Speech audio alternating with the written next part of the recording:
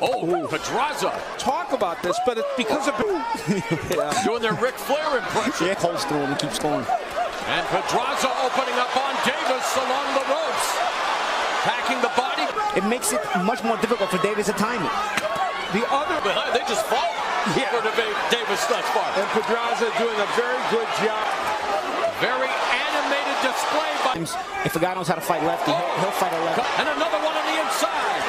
And yet look at Gervonta Davis, 22 years of age, showing composure, teeing off on Pedraza. And for an uppercut just like that.